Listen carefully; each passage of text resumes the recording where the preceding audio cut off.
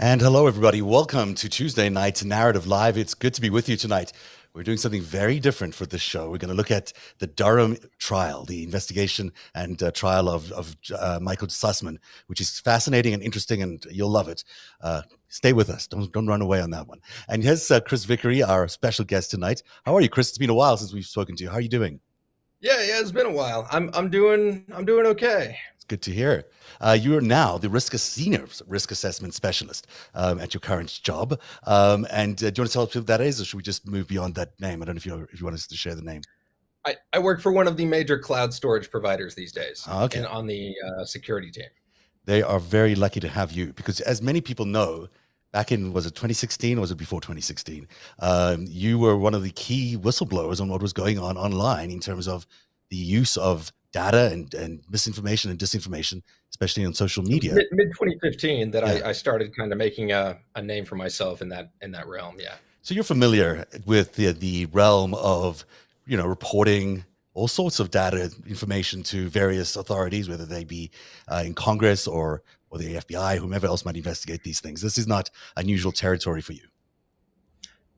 Yeah, and I'm both familiar with the side of me bringing things to their attention that need to be brought to their attention, as well as them requesting information from me related to things that I have found that they are interested in hearing more about. Yes. Yeah, and you're not on trial today. You haven't done anything that's ever got you to this point of Mr. Sussman over here, where he's on trial in this Nope. major investigation. So you might have insights into why he might be on trial and you're not. Yeah, So I mean, there were plenty of situations where I definitely, if I had acted differently, I think I could be in the same shoes as him. But I've been very careful to always be forthcoming, honest, transparent when you're talking to federal investigators or a government committee or anybody of that layer. You don't spin things, you don't sugarcoat things, you tell it like it is. You are honest, you don't lie. yeah, That's the don't important thing. lie to the Do not lie. FBI. It rhymes. Yeah, don't lie to So the FBI. That's like rule number one.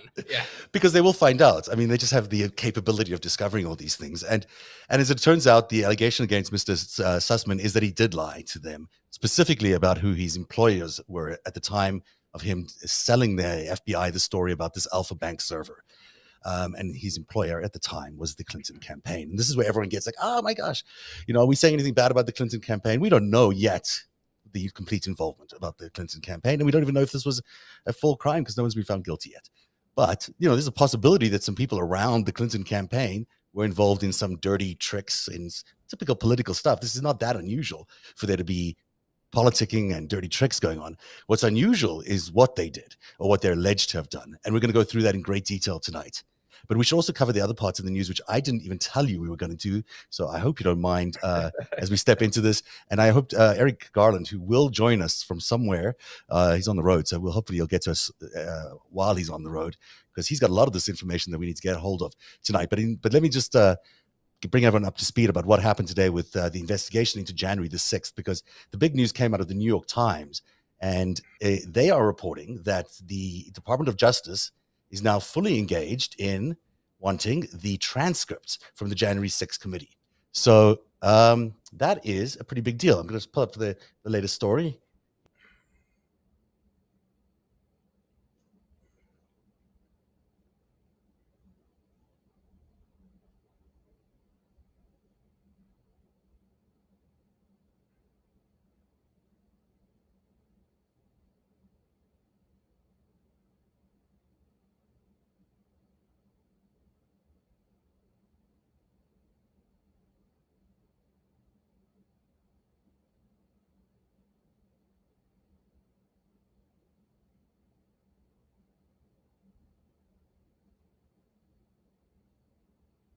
Could you hear any of that? You couldn't hear any of that, could you?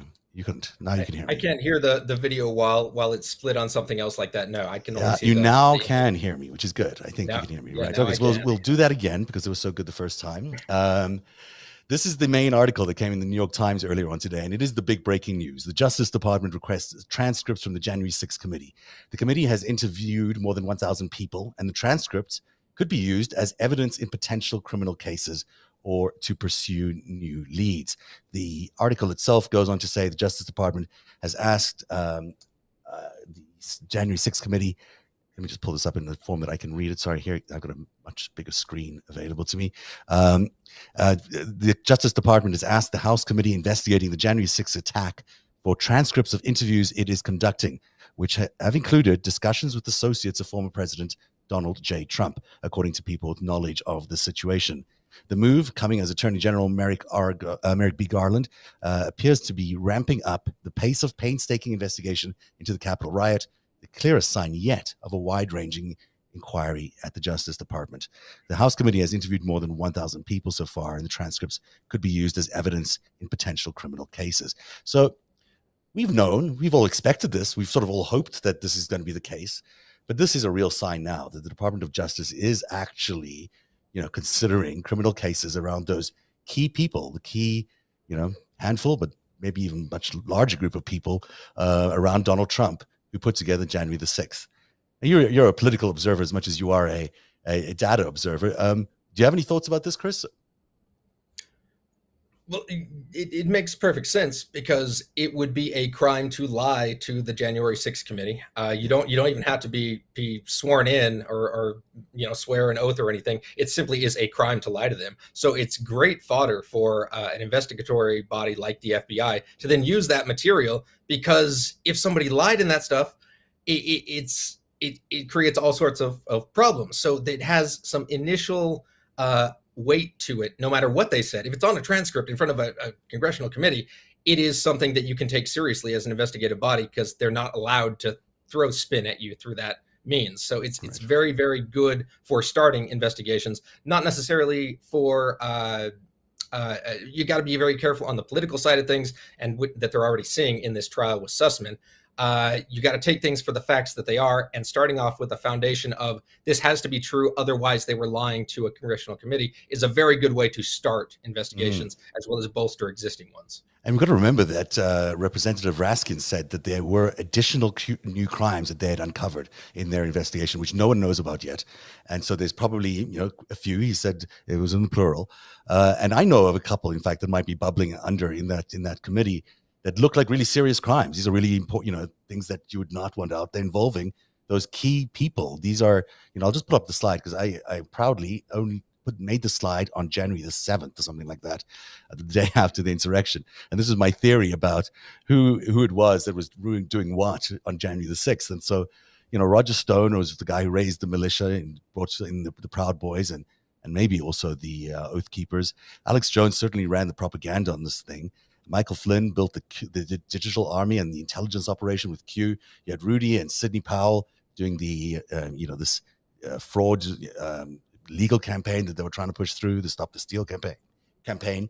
And then you've got Bannon as well. Steve Bannon is not on here, who was the key protagonist here, was a key designer of this whole event. You've got, these are pretty big, bold names, bold-faced names in the Trump world. They all have they all been pardoned? They've sort of, most of Flynn and Stone have been pardoned. And so there's a potential there that they have, they can turn evidence against Donald Trump, and they'll probably be asked to if the investigators feel that there's enough evidence. So that could be interesting. It could go all the way up to Donald Trump, is I guess what I'm saying. It's not just this inner circle, and it's not just the organizers, and it could go all the way to the president of the United States for being part of this seditious conspiracy. Because what else was he doing for 7.5 hours? What else was he doing? Like, he must have known in all the planning meetings, in all the, in knowing that the Oath Keepers were going to be there, the Proud Boys were going to be there, in knowing that the Moonies were going to be there, in knowing that the speeches were going to be said the way they were, in knowing that the Pentagon had stood down all its National Guard, or at least the riot control gear of the National Guard. All of that is an indication. He must have known, because who else would have issued those orders? He's the only one who could have issued those orders to people like Chris Miller at the Pentagon and likewise. So I think, I'm hopeful, as many people have been saying for a long time, that Merrick Garland isn't in fact a fraud, and he will in fact do his job as the Attorney General and will prosecute, even though it's taking him a longer time than people had wanted. We are now in sort of the heat of things as we turn into May and June, with the January the 6th hearings taking place next month. Now is the time where Merrick Garland really has an opportunity to use that public space as everyone is discussing January the 6th to press forward with some actual indictments against some of the leadership there. That's my hopeful spin. I hope it actually happens, but we'll see. I won't push you on any more of this stuff because I know it's not why we asked you here. So we'll move on. And it's tough to put someone on the spot on something like this. So I'm going to move on and talk a little bit more about the Michael Sussman trial. And are you familiar enough to describe to people exactly what he's been accused of? Do you know what his actual indictment or criminal act was that he's doing or accused of doing? I believe I do. There's so much confusion about this thing that please feel free to correct me if you believe it's something different than my understanding. The mistake that I feel that the media is getting into when they describe this is they're making it all about politics. That's not the element of the crime he is accused of. He's accused of lying to the FBI when he said that he was bringing material forward to them about potential national security matters, and he was not doing it in combination with work for any client. And that's a problem because, and I'm looking at the indictment on the other screen here next to the one I'm talking to you on, it's important because he billed on his attorney billing system with the law firm he was with. He billed the political campaign that was his client at the time for dealing with that material and the FBI and meeting with them and talking about it. That's a problem if you tell the FBI you're not doing it for a client, but you're billing a client for it. And that is the essence of what he is accused of, is that lie right there. Yeah. His defense that he's arguing is that it's immaterial to whether or not there were actual concerns going on. It doesn't matter if he said it was on behalf of a client. But the evidence the FBI has been able to get as far as like communications that the researchers that were working with him were talking about, it really looks bad. It looks like they were trying really hard to gin something up without a firm baseline to it. And that wastes a lot of time with the FBI when somebody that's an attorney who's supposed to be a trusted professional buffer, somebody who is a gatekeeper for being able to figure out when material does need to go to the FBI. If they are not living up to that standard and they're bringing forward things that are maybe a little shaky and they know it, that's a problem. We can't waste the FBI's time with that type of thing, and that's a crime. That's what he's being accused of doing. And, the crime itself was they believe that he falsified the data. And this is me layman speaking it, but that he falsified the data. I don't think that's necessarily the crime that he's being accused of. He's being accused of lying to the FBI about who he was bringing it forward with. Right. The data underneath it, I don't think he's being accused necessarily directly as far as the crime is concerned of just making that up. But it's important because it leads into the other trials that might follow. So the conspiracy, if it were a conspiracy involving at least 4 people or more, involved some sort of falsification of the data that led everyone to the Alpha server. Belief that the Alpha server was connected between Trump Tower and Alpha Bank, the Russian bank. That's sort of my understanding of it is a little more nuanced to that. I don't think that they're being accused of just making up the data. They are in their interpretation of it. Their view of it, their conclusions they leapt to are the part that's kind of made up and not supported. But the actual underlying data itself that they're drawing from, I haven't seen an allegation of that just being totally made up. I think there was a claim that someone had said that in their analysis it looked like all the IP addresses were human derived from and not machine derived from. And I think that's in other words, they were not the actual. I don't know how you're much more of an expert in this than I, but that it was these were sort of made up or placed. But having something that looks like it could have been human generated, you're risking going from another leap there because the researchers themselves, they aren't necessarily the ones that were making it up. They can see that type of data, and anybody could have made it up and intentionally sent that type of connection or data or whatever, got it entered into their field of observation in a way that looks like it may have been ginned up by somebody. But that doesn't mean the researchers themselves necessarily were doing it. And I haven't seen anybody accuse them directly of doing it. It does lead to that possibility.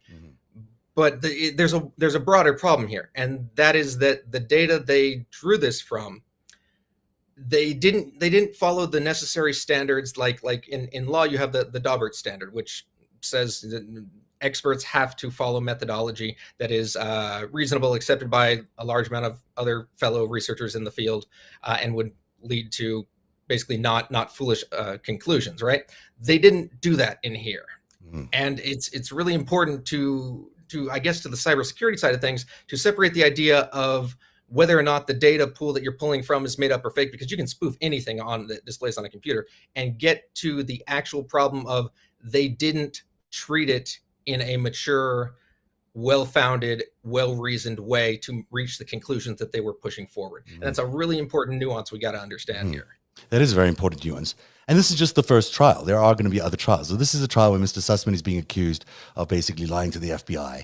And also there are some questions around this data. Let's just leave it at that sort of, not so nuanced statement. But the biggest sense of what's going on involves these three characters over here. So I've tried to strip this down to its bare minimum here, because there are other characters, but I just want everyone to sort of understand the main thrust of the allegations here. So there's Mr. Sussman on the bottom left, accused of lying to the FBI at a September 16 meeting when he presented documents claiming to show secret internet communications between the Trump organization and Russia-based Alpha Bank. In the red there, you see some of the analysis that's being put out there. And it says there that Mr. Sussman falsely told the FBI he was presenting this information solely as a good citizen, failing to disclose his ties to the Clinton campaign. And he has pleaded not guilty to that, which we've discussed already. That's sort of the core of this particular crime. Now, the guy on the top right, I don't know if people have been paying a lot of attention to Mr. Joffe over here, because Rodney Joffe has probably done, the bulk of the stuff here that you would go, whoa, you'd raise your eyebrows about some of the things he was involved in. Because let's give you some background first. He's a South African-born former IT guy with a top secret clearance. EOP, means the executive office, I think, of the president. So he actually had the secret clearance all the way up to the president, up to the White House, and meaning he could see all the data flowing from there to anywhere else. And that'll give you pretty high level security clearance, I suspect. And he won the FBI Director's Award for Cyber Investigation. He's named one of 4 people in the Durham probe, and the others we've already mentioned, Michael Sussman, but Mark Elias we'll talk about in a second. So he has a history as well of running consumer scams, which is kind of bizarre that he was able to get the security clearance he did. But what he did with that data is that, in the top right here, you'll see that he was able to access the dedicated service for the executive office of the president as part of a sensitive arrangement whereby it provided internet services to the White House. That, it's just, if we pause on that moment, that seems to me like an incredible breach of access to something that, even if you had the security clearance, you couldn't be freelancing with it on whatever project you were working on. And in this case, it was a freelance sort of project for Perkins Coie, the law firm. Yeah, that's very dangerous waters. That is not something that is advisable. Yeah, if you are given that kind of trusted, privileged access to data that is not public or available to the public in any way, you got to be extremely careful about what you do with it.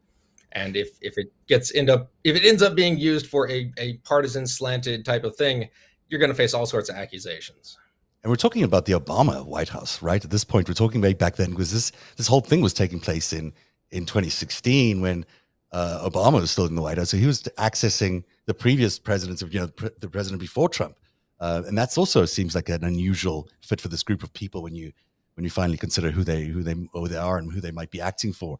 So, that's interesting. Now, Mr. Joffe's goal, according to one part of these indictments, was to create an inference and narrative about Mr. Trump that would please certain VIPs.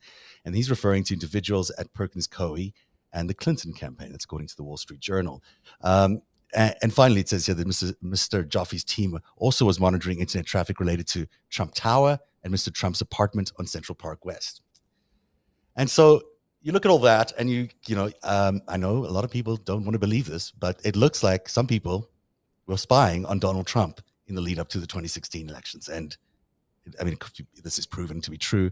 This guy seems to have been doing that. I mean, that's just the facts, I think. And it might be. It's important to realize that when you're looking at the entire ocean, you're gonna be able to pick out certain individual fish here and there simply because they exist in the ocean. He had access to the whole ocean of certain types of data. And that includes sensitive political figures. That's just the nature of large observation of networked internet flow data. Except he was working alongside, Mr. Sussman and Mr. Elias to also create all these, this other narrative. What do they call it? Inference and narrative that would, suggest that Mr. Trump was somehow involved with the Russians. So it's that's the step too far. yeah. And an analogous thing, like in the past, I've found entire nationwide voter databases. That includes things like celebrities, political figures. There was a time in the past, and something that I was reviewing, I looked up the last 4 digits of Oprah's social security number, just because I was curious if she was in there, and she was there. It's just a matter of I found everything. Yeah. So yeah, there's going to be interesting people in it. If I were to have then done something to Oprah or claim sort of political slant against her, that would have been a step too far. Yes. But just simply having access to the large pool of everybody includes the interesting fish within it. It does seem to me that this is where he got this information about the server being there. I mean, because he was tracking Trump Tower, and that's where the supposed server was. And I think it really was a server. It was just doing marketing material, according to the FBI and Mueller, who landed up investigating it. But who knows if that's the case? But that's how he would have found that concerning server. Presumably, I mean, we don't know if that for sure, but that's an assumption one could make. If you have privileged access to the entire archive of these connections that go across the internet backbone through DNS lookups and all that, if you have access to observation of just the wide everything, like he had access to through these special partnerships and business connections, Trump Tower existed as a node on the internet, just like every other business out there. So yeah, he would have access to see what was coming back and forth through there.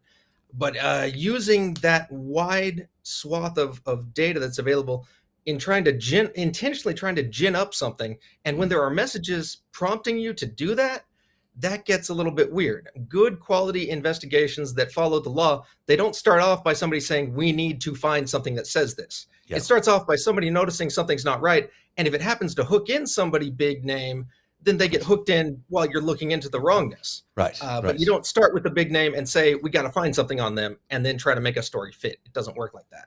Which is a great way to introduce Mark Elias, because Mark Elias was the chief counsel to the Clinton campaign in 2016. He's a big lawyer for the Democrats in general, but also for all sorts of Clinton functions, including the initiative. I think the global initiative is under his purview as well. So he's a top-notch lawyer. If you remember the news in 2020, Mark Elias was the guy fighting all those fraudulent claims that Sidney Powell and Rudy Giuliani brought forward.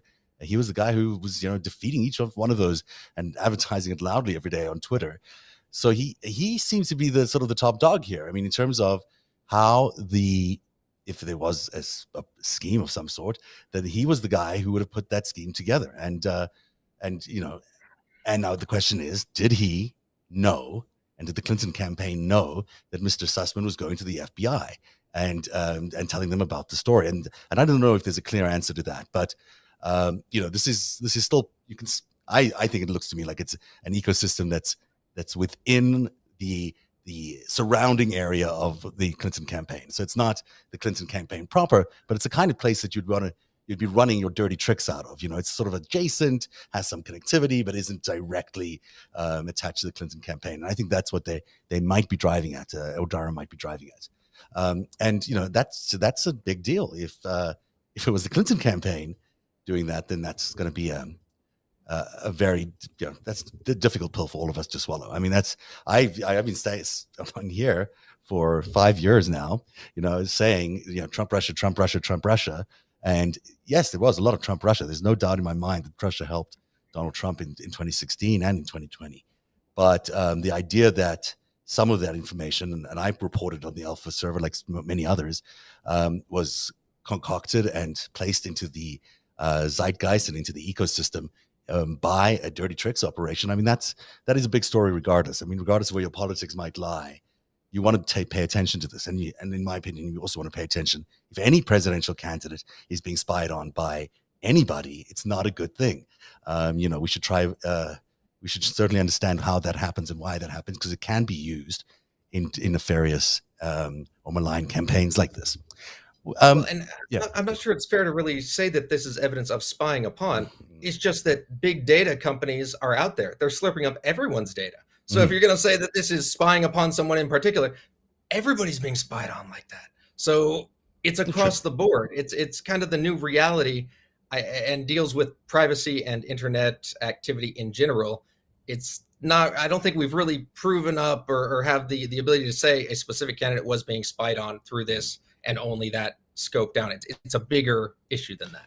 I mean, people have said that. It's not me just saying it. There are people who have said that this is evidence of that, but we haven't. The trial has just started. We don't even know what will happen, so we can't say that for sure. You're absolutely right. But there are sort of editorial boards who've concluded that this is sort of where this is leading to, and it wouldn't be out of the realm of a possibility, because of course he was under investigation at the time as well. So all sorts of people could have been looking at his data, both officially and unofficially, and who knows how some of that could have gone out. So it is. And I'm not saying it didn't happen. I'm saying it definitely happened. There's no question that didn't happen, because it's happening to everybody. That's what I'm saying, is it is definitively proven. It's just the way it happens. We're all being spied on the same way as this. So I'm not at all saying it didn't happen.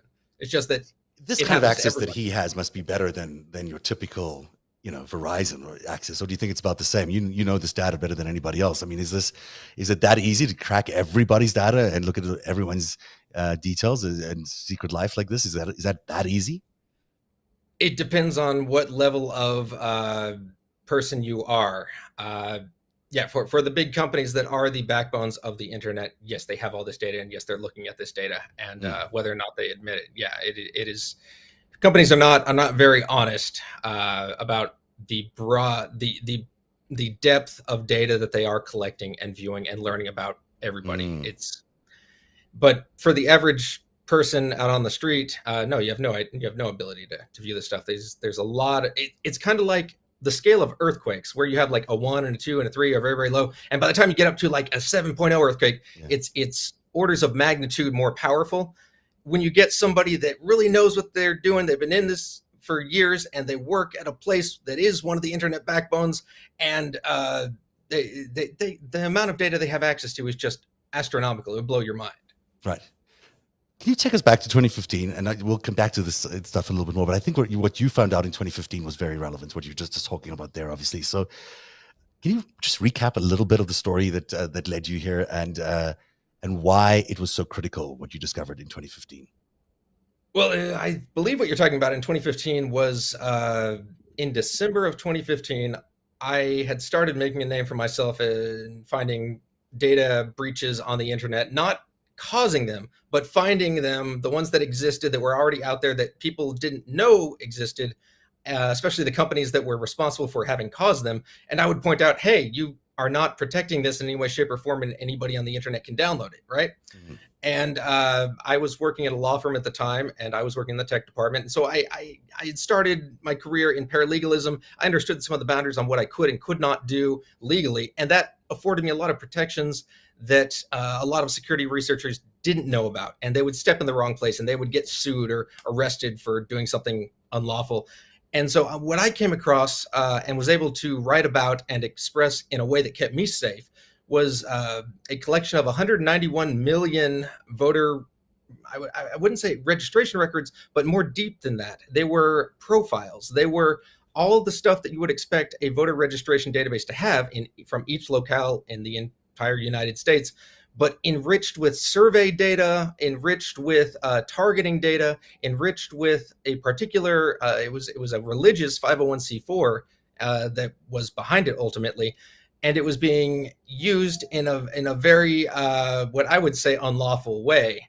And it caught on like wildfire in the news that, oh my God, everybody in the entire country, their data is here. If you're registered to vote, Vickery knows your phone number, your email address, your home address. He knows your political slants, all this stuff. And people started to wake up and realize there are companies and nonprofits and political entities that have this wide collection of data that if it was being sold to a commercial venture, it would be illegal. It would not be allowed. It would raise eyebrows, and it would be a crime for somebody to be selling this type of data. Why can they just make it available to the public internet in a way that I could come across it without paying a penny?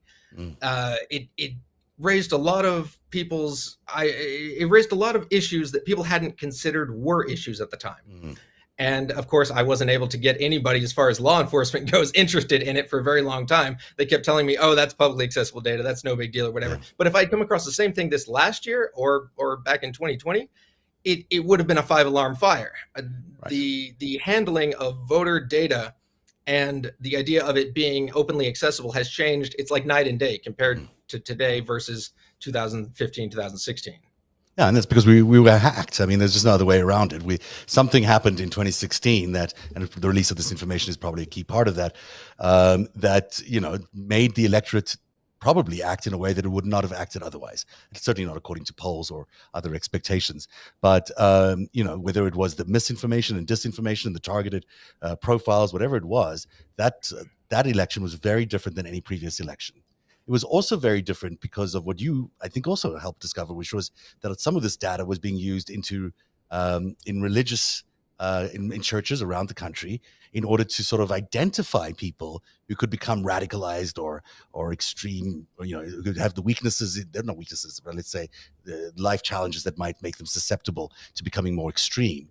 And what United in Purpose was doing was they were going to all the mega churches around the country, and they were getting the pastors to give them their congregation rolls, and they would compare that roll with who's registered to vote, and they would figure out who's not registered, and they would identify what they called a champion in that congregation, who is somebody that believed in the biblical lifestyle, who is anti-abortion, who is pro-gun, who is all the things that the MAGA crowd loves. And they would get that champion to then target other members of the congregation in that megachurch to register to vote and to go out and vote. And the champion could filter out the people who maybe were pro-choice, who maybe were not so pro-gun. And it was a way to politicize religion and corral the troops and try to affect things in a very political way by using means that are by law not allowed to be political. And they crossed a lot of lines in doing it.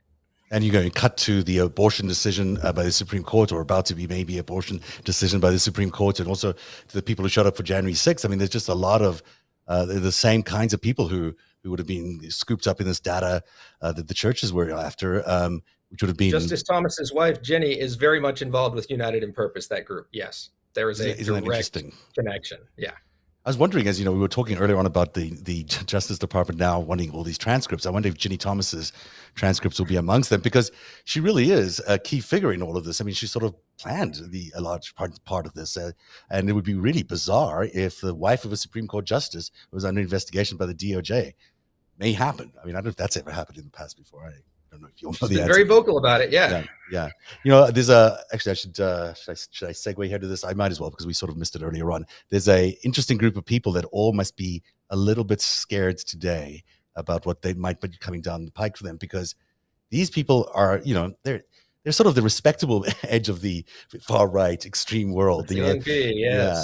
There's, the Lisa Nelson of ALEC, and there's Charlie Kirk, and Alexander, who we already know is cooperating with authorities, Ed Martin of the Judicial Crisis Network, and Ed Rolf Reed, maybe not so acceptable, but these are all arms of the Council for National Policy. This is where all of this was coordinated.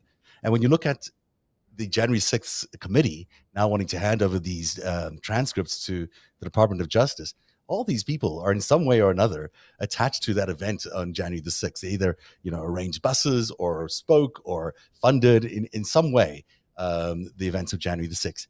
This is not just your typical, rank and file Republican. These are the biggest names in conservative politics and the biggest moneyed names in conservative politics. So, I imagine there's some nervousness tonight among some of these people, if there hasn't been already. And of course, Ginny Thomas is amongst the key people there. Again, I'm not going to ask you to comment on that unless you want to, but it seems like it's out of your particular level of interest. But let's go back to Sussman, because here's the interesting thing about Michael Sussman's case: is the scheme really wasn't just about going to the FBI and saying, "Here's Alpha Bank information that might be wrong or that I don't disclose who my client is." Really, what they were trying to do was sort of this 3-step process. They were trying to, and this is from all the indictments when you look at them carefully, they wanted to build the scenarios where they had evidence, maybe falsified, but maybe real evidence, but they would build scenarios that they could then take to the FBI. They would try to get the FBI engaged. They'll try to get the government to investigate. And then once they had the government investigating, then they would use their influences in the press and the media to say, hey, the government is investigating Donald Trump. So it was a three-stage process. And I think that's what people haven't quite seen yet, is that there's this second piece of it, that it's not just getting the FBI to investigate. That's one thing it's critical and important, and we need to stop the FBI from doing all these time being wasted in the way that they were by Sussman, or allegedly by Sussman. But this idea that then that would have going to be used as a way to amplify all of this into the media. So it was their doing that got an investigation going, and then it would be them who are pushing the news media to amplify it. And I think that's a really significant difference. And it also is a bit of an echo of 2016. I mean, it is, of course, 2016, but it reminds me of what they were doing with the amplification around social media in 2016, where they'd not only be the amplifiers of the news, they'd be the creators of the news, and then they'd be ultimately they'd be the people who are distributing it.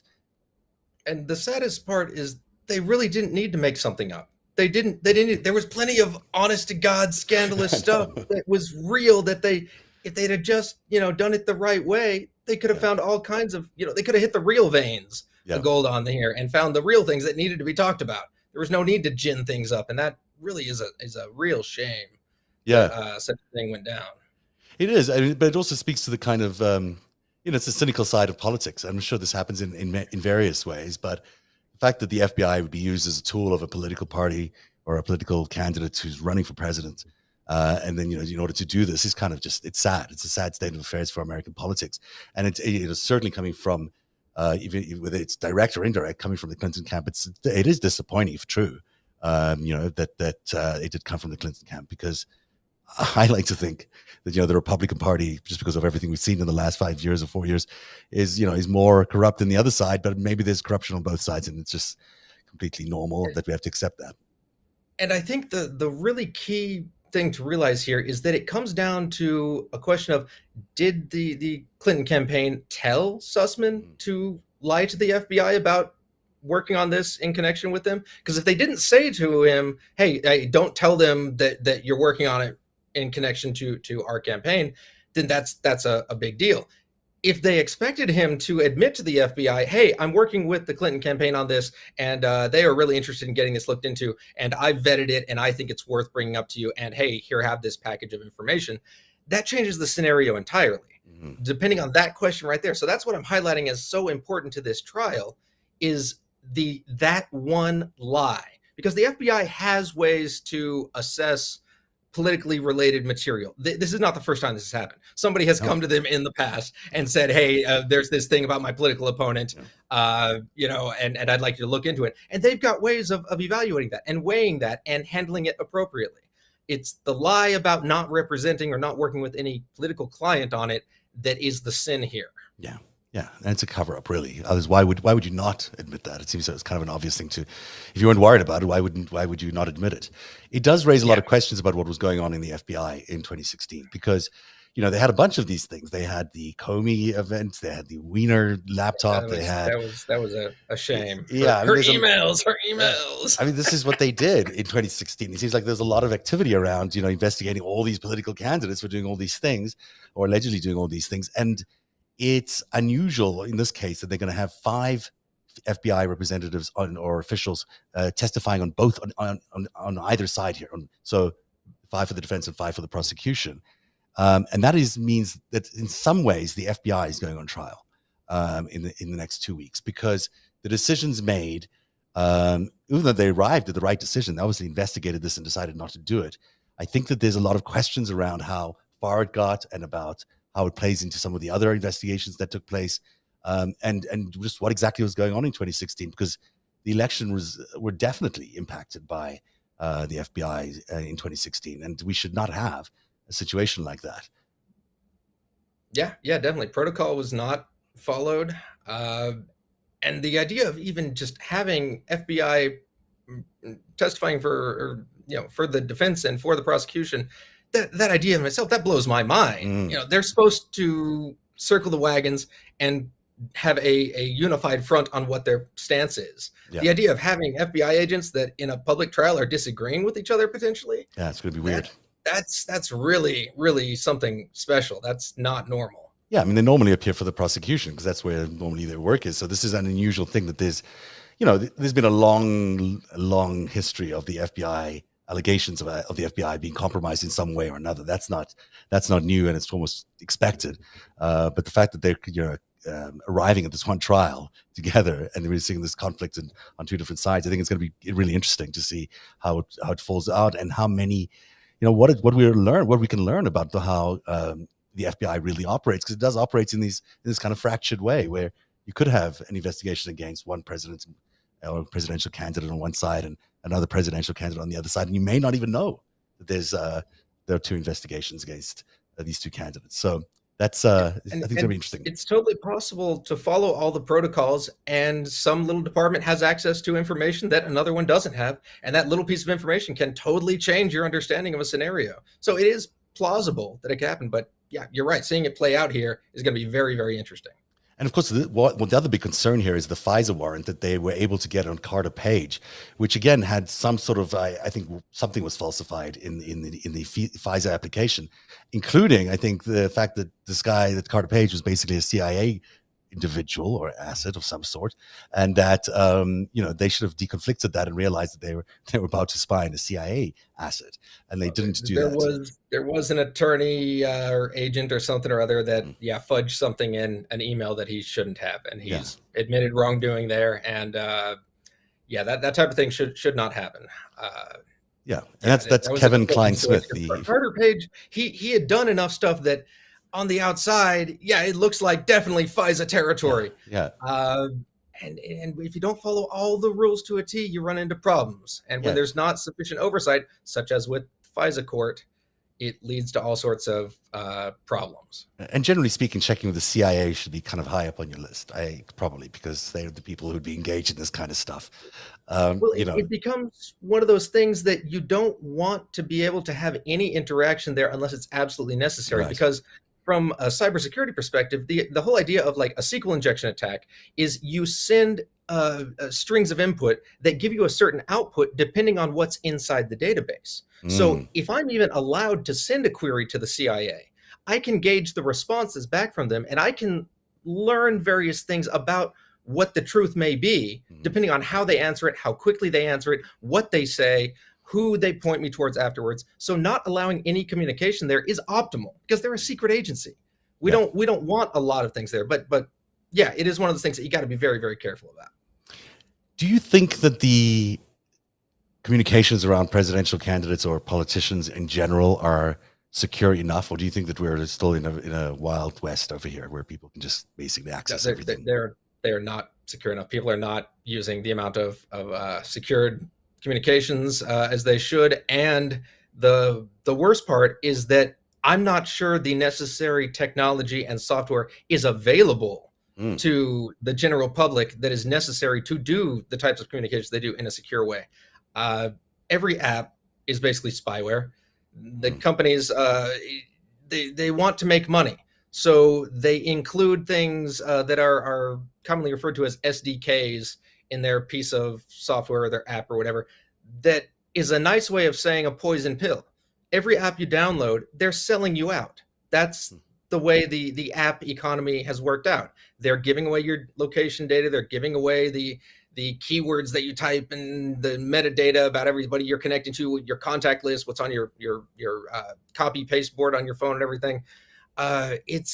It's really a wild west, and I'm not sure there is a good way to advise people to do it. And when you have a political campaign where there's so much on the line, it adds an element of people are much more willing to take advantage of those things. Whereas when it's just a normal consumer thing and just Joe Schmo on the street, maybe you aren't going to spy on his communications in the same way, because if you get caught, there's huge repercussions. But if there's a politician, a campaign for like presidency of the United States, that changes the game, because the risk to reward ratio tilts in the other direction all of a sudden. Yeah. Of course, and foreign governments alone will have such a big budget for these kinds of things relative to the average individual, that it's they really are incentivized to do this kind of stuff, and it doesn't Yeah, just like require Lindsey Graham's cell phone. I guarantee there was a Pegasus infection on there. He is #1 on the list of people you want to install Pegasus on their phone of. He is like probably. right up there. Yeah, because a lot of the time the more compromisable people make for better candidates for these guys, because they know they can compromise them later on, so they know they'll stick to the rules or whatever instructions they get. Yeah, and it's a there's sad 15 state other of nations that are also hacking them, so you have plausible deniability. Exactly. I should remind everyone, we've got a few minutes left here, that on narrative.org/TV, narrative.org/TV, our patrons, and only our patrons, can ask questions of me and Chris. And on YouTube, you can ask us questions. That's anybody can ask us questions there. For the people who get on to narrative.org/TV, which I forgot to advertise earlier, you can ask whatever questions you have of Chris and I, or I'll just keep talking here a little bit. What about the average person? So I'm sure you get asked this a lot.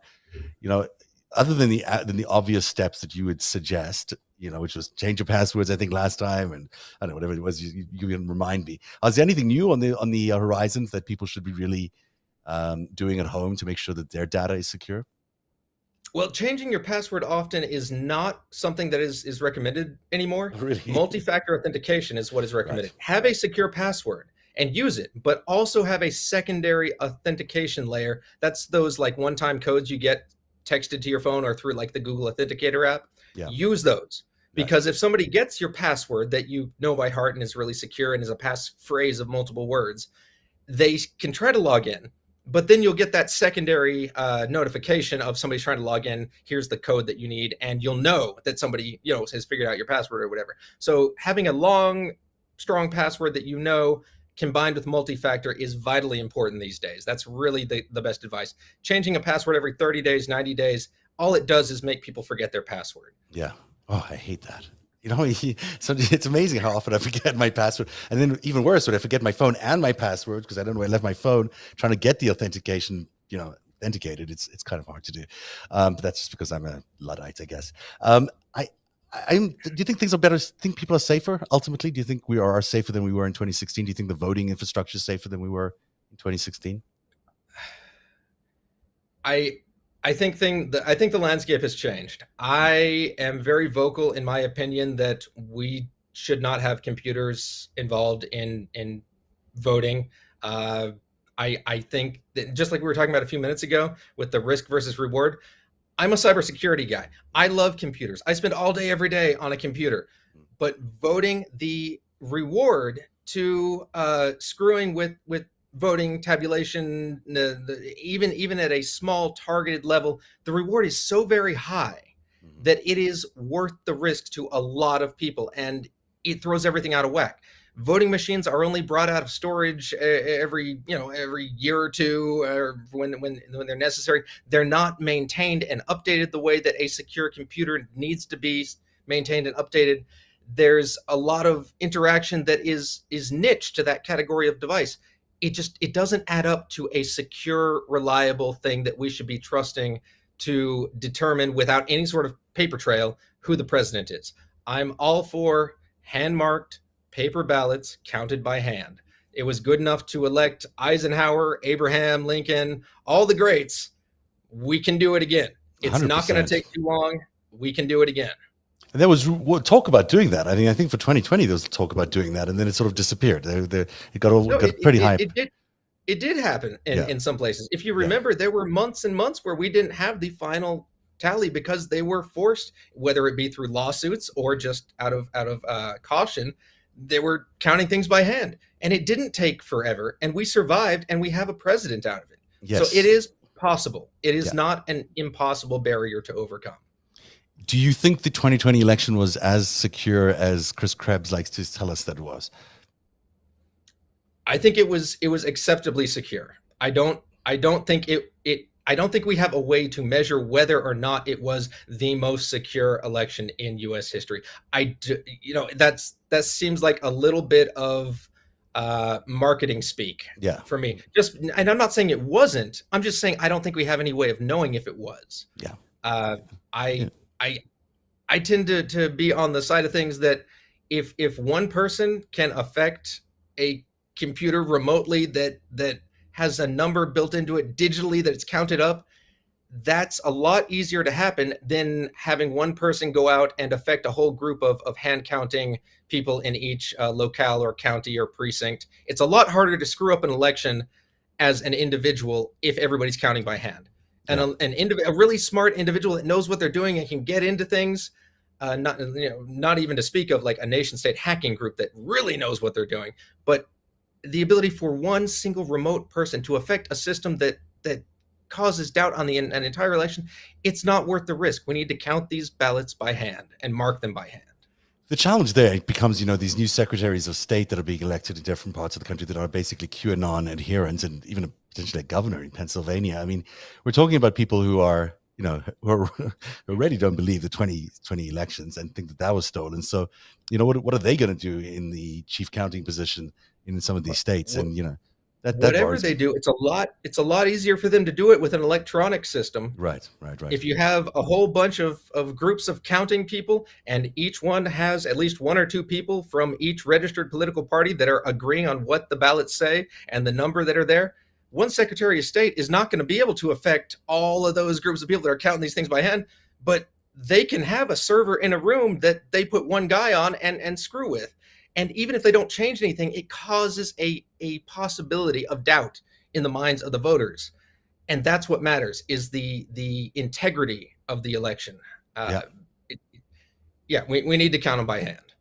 That's not going to happen, though. Obviously, in the next round, or maybe the next couple of rounds. So, but I think there's enough people paying attention to all the stuff that hopefully we'll be able to figure out where the swings are being unreasonable. But who knows? It could be a very tight election, especially this year. I think the way the polling is breaking out, although I can't believe it considering all the news that's happening. I mean, it seems like a fertile ground for the Democrats to do really well, but it still seems like the Republicans have a little bit of an edge in the final tally in the House. I want to just, before we leave, if you don't mind, tell people about something we're going to be doing here on Narrative come June, because there are 8 hearings happening in the January the 6th hearings, and we're going to cover all 8 hearings, gavel to gavel, plus exclusive analysis and direct access to the team who are giving you that analysis. And we'll be doing that only for patrons. It's an unashamed attempt to raise more money for Narrative, because we really do need more funding. And the way we get all our funding, or most of our funding, is from patrons. And that allows us to do independent news the way other people simply cannot do independent news, and have conversations like we've just had, where, if you turn on your corporate news media tonight, you're likely not going to see too much coverage of Michael Sussman's case, or certainly on the one part of the spectrum there.